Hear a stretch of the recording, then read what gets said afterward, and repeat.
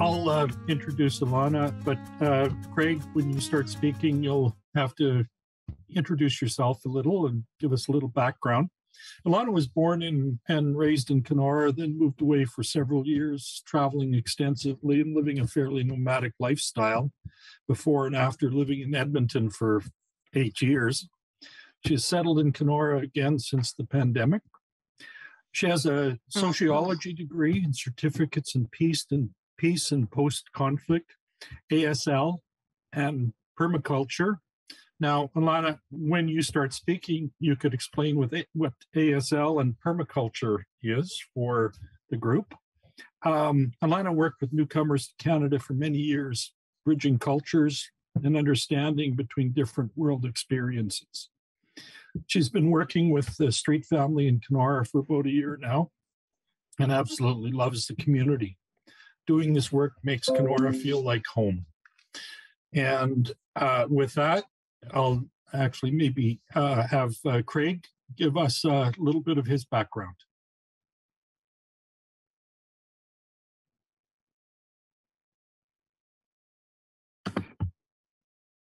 Hello, my name is Craig. I am from from Portage. I was born here.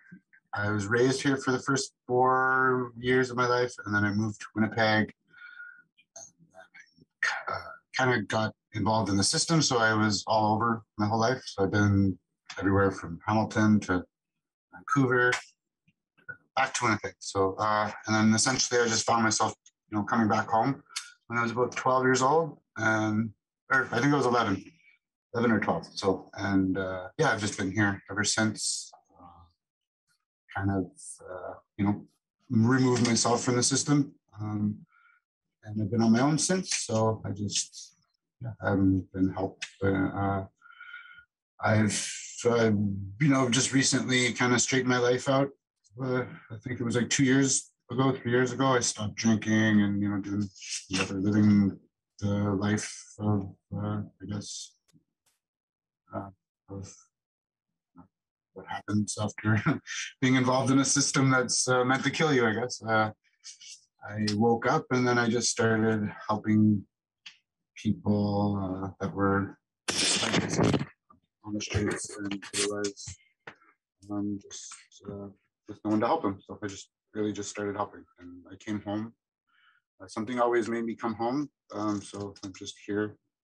It's a place I've always ran away from too, as a lot of my problems started. So I've come home to, help myself and then help other people. So I'm just here to do that. Thank you. Great. Thanks a lot. So now we'll get on with our talk today with Elauna and Craig. It's all yours. Thanks, everybody. I'm going to share a screen here. If I can figure out how to do this. Does that work? Yeah, cool. No. Yeah, so we're Craig and Elauna, and we're two members of a coalition called Kenora Moving Forward. So Kenora Moving Forward. We are an informal, open group of community members and organizations concerned about homelessness and underlying issues of racism, poverty, mental health, and addictions in the Kenora area. We recognize that these are communities that need to be addressed together, not just as a social service level.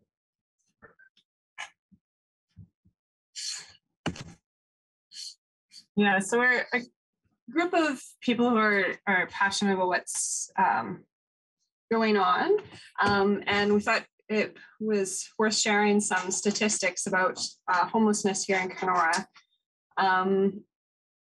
So in the whole district, according to the 2018 count that KDSB did, there's 393 unhoused. 223 of those are in the city of Kenora. We're seeing a really young demographic on the streets these days. So about 34% of the folks out there are between the ages of 25 and 35. And this is pretty accurate according to who we see accessing like our services when we do like warming spaces and dinners and things. The Fellowship Center serves about 120 individuals under the age of 34. So this kind of gives you an idea of how young people are out on the street, people who have aged out of care, who've been in the system, who are survivors of intergenerational trauma, and who are struggling with quite hard drugs and things on the streets and being introduced to those at quite a young age. 90% of the folks identify as Indigenous. And so I think this is something important to take note of, especially when we talk about reconciliation and land back. If 90% of the people on the street are Indigenous, it's this indicator of, how we've pushed people out and how they don't really belong here. And I think it's like intergenerational trauma versus intergenerational wealth, where it's the high housing costs and low vacancy rates, whereas people own these properties and lands that are given to them by their forefathers that that are profited off the land, and we see that suffering on the streets that where that profit came from. It was profit before the people, and now we need to change that around to bring the people before the profit. So we need affordable housing, and we need social housing to help each other. Mm-hmm.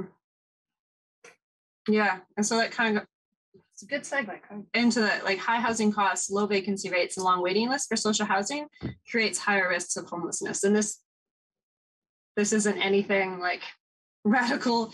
It totally makes sense, but we definitely are seeing this in Kenora.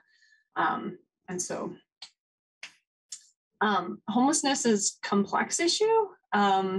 So it has many different facets to it, and it includes things like trauma, addictions, and mental health challenges. And it has a significant impact on the ability to achieve other outcomes like health, justice, education, and employment. And so I think it's really important to look at it as a complex issue, but also understand how it connects with so many other things.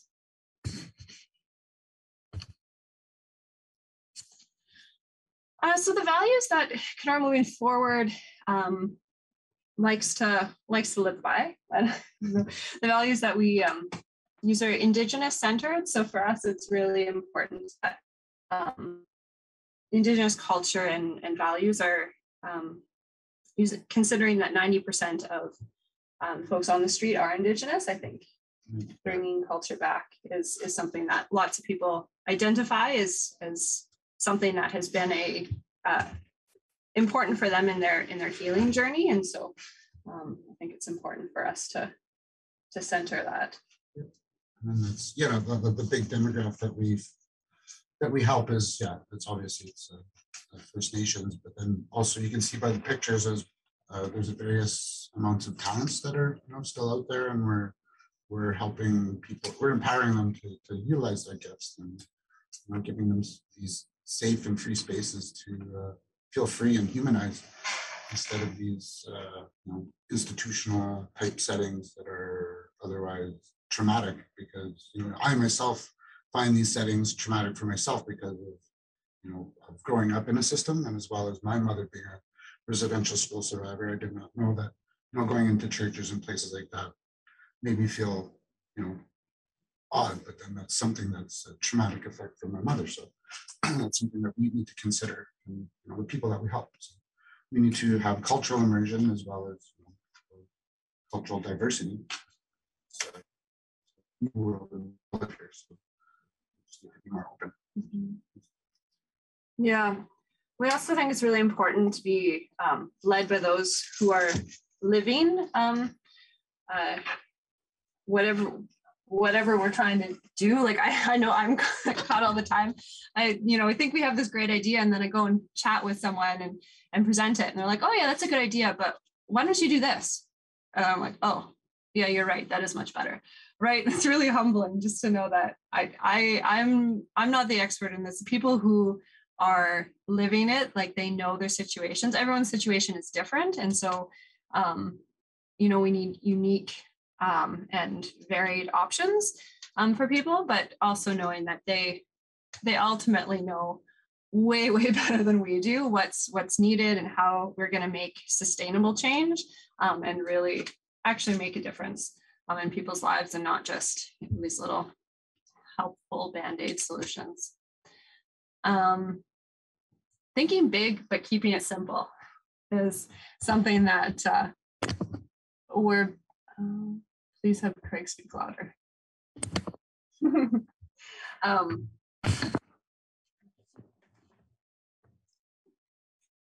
So I think we like to think big. We've got lots of big ideas, but it's important then to put it into action and not just continually talk about it. And then the other part of who we are as a coalition is a community of, people with all sorts of different backgrounds and skills and connections, and putting that all together is where one of our strengths come from, is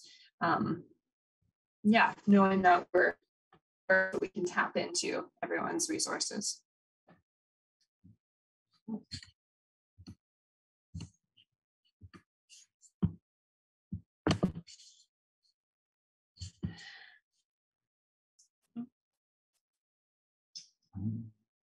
Okay, keep button.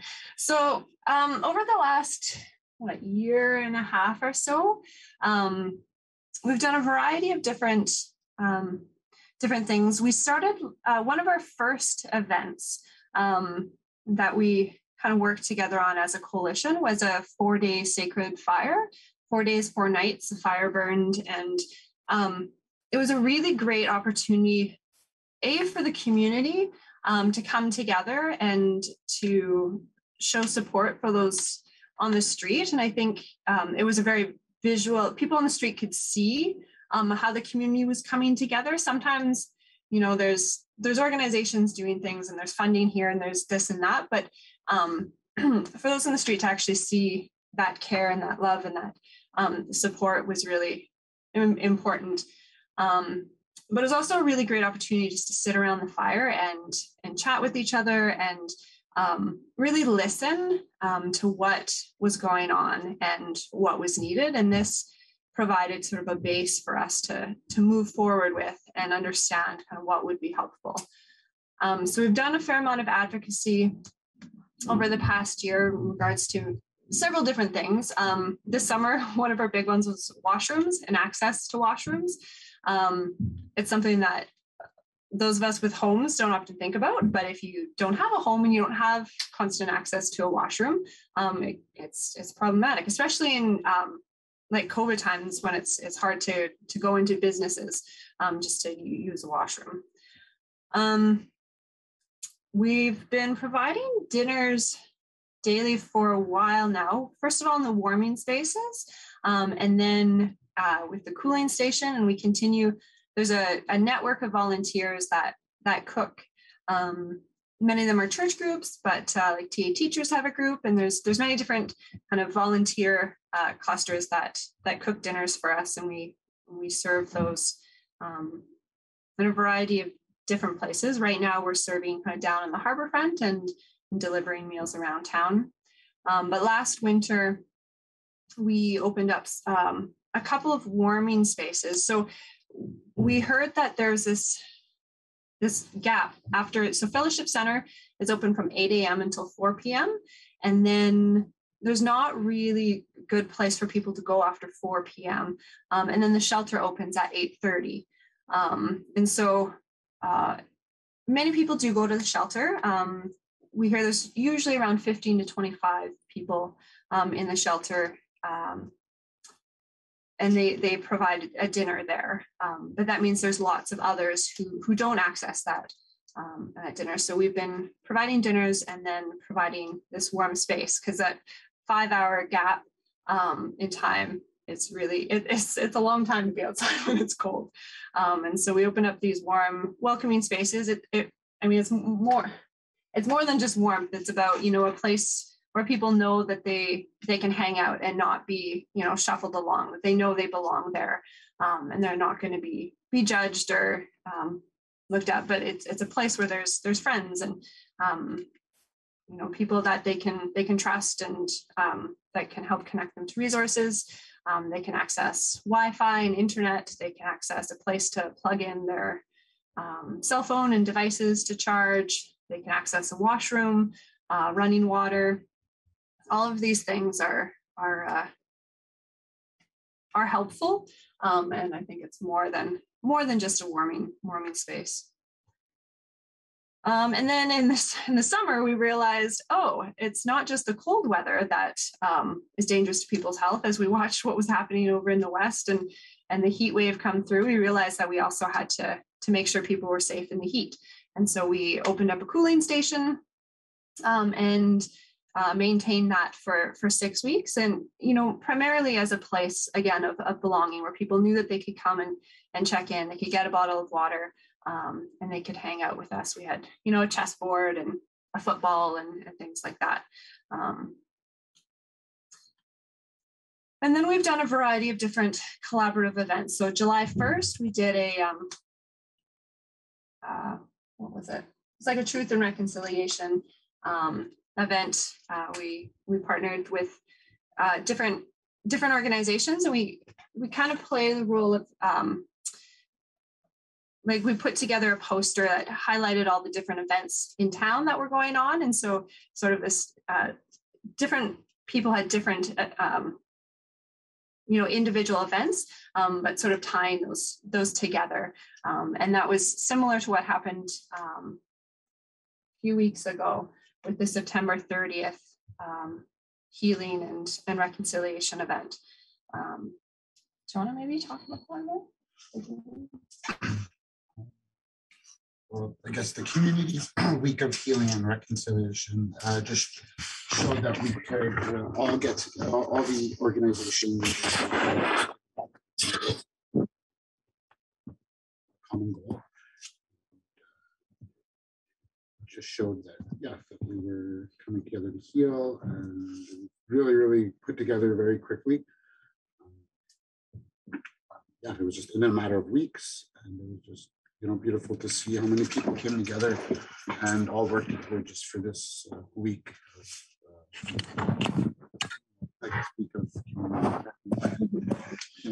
reconciliation. But again, it was just something that was that it's going to be growing, and that's kind of where the everyday Friday fire has grown from. Is that we do need that I guess cultural immersion in downtown, especially because that's where a lot of people are. A lot of culture was taken, and that's especially the people that are in town aren't necessarily, we're not allowed or welcomed on our own reserves because of just the way social behaviors are. Some of the people are in power, or they're colonized themselves, so that we're alienated from our own communities. So we make our own communities. So there's a saying that misery loves company. That's why a lot of people get together in these circles and these towns and cities and under bridges, because necessarily they're just living off love, and you can't live off love in societies that want to divide and conquer. And that's what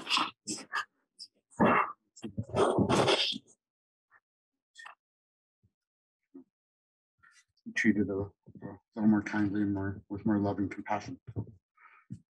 And this week, it just showed that we could all come together to do that. So I think every week Friday, that shows more support for community members that are in need. Yeah, no, I totally see that sense of belonging and the importance of the people in the community. Sorry.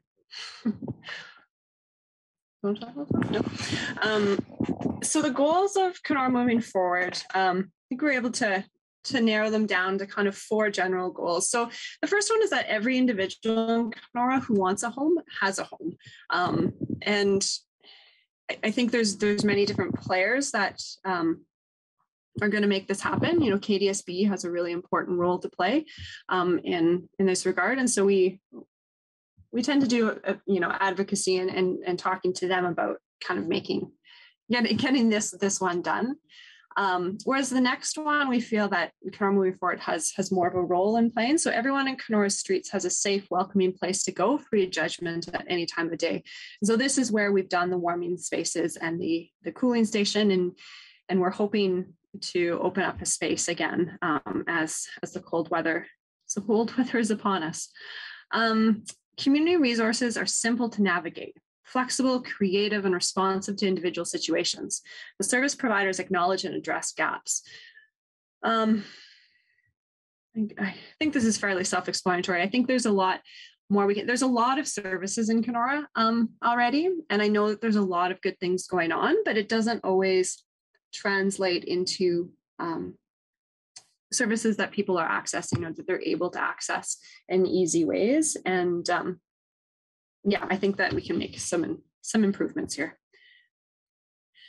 And then the last one is that the root causes we've had street people in Kenora for a very long time.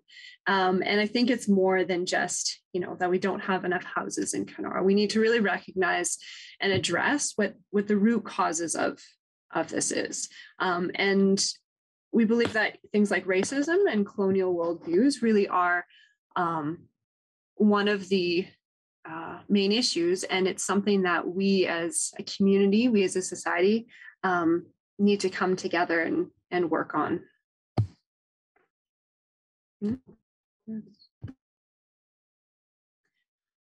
So what are our next steps?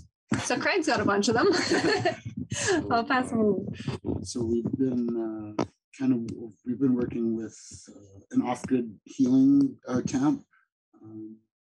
So far we have Treaty 3 Justice, we have Nietzsche Bail Program and Changes Recovery involved with bringing residents out for day programs. So with this, we've been able to create something called a reintegrational program. Reintegrational entrepreneurship, I guess, program, but it's written differently. So far we've been able to we've done catering gigs, we've got firewood, we're doing an iron forge, we do peer support and security. In the seasonal months, we're going to be doing maintenance for snow removal. We have a sawmill, so we'll be doing our own lumber. So we're just creating our own, essentially creating our own jobs for our community members that partake, that are willing to partake in any of these job training skills that we're providing. So out at the camp, we're doing trapping and hunting.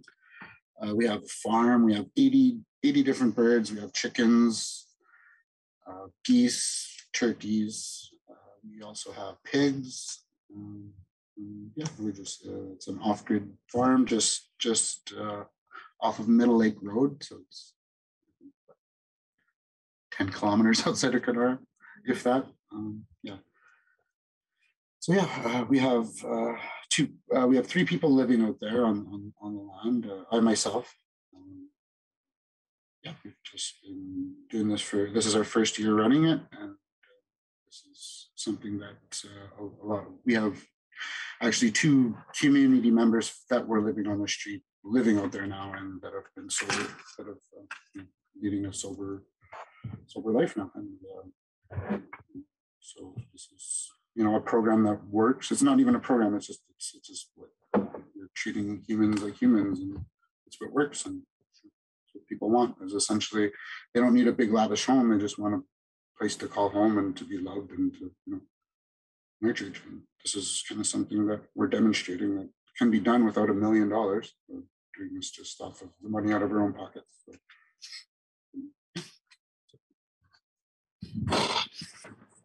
So we're really focused on right now is this community center, and as the cold weather comes in, it's becoming more and more urgent, I guess, to get this up and running. But the community center is a place, I think of it as like a safety net. If we can't provide homes, if we as a community really can't do that for our citizens, then we need to provide something. It's only fair to have a place where they can go. And so the safety net hopefully will catch them from falling and crashing, but help them get back on their feet a little quicker. So it'll be a place where they can shelter from the elements, access a washroom, access Wi-Fi, storage, connect with caring people, and a place to build friendships. Really, a place where we can connect with each other at different socioeconomic classes, different races, and it can be a welcoming space for everyone.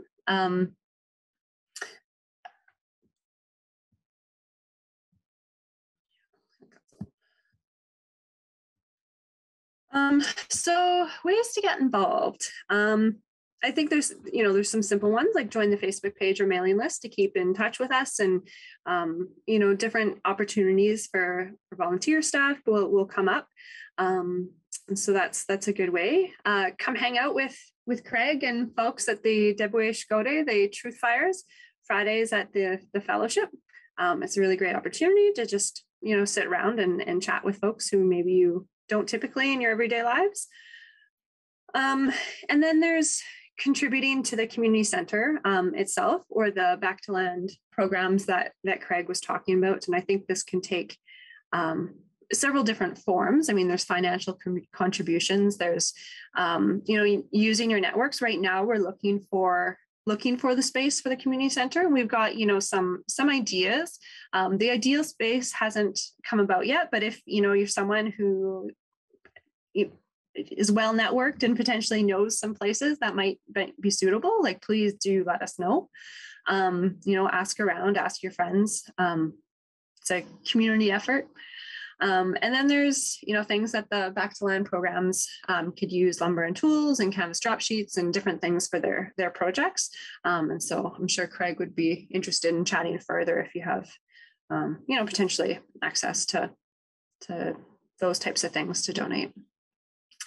And then there's the things that we can all do, especially as a white settler. It's up to me and you to really change some of these narratives that are fueling our issues. As we were talking about, racism and stuff fueling homelessness and the unwelcomeness often in our community. I think it's important for us to.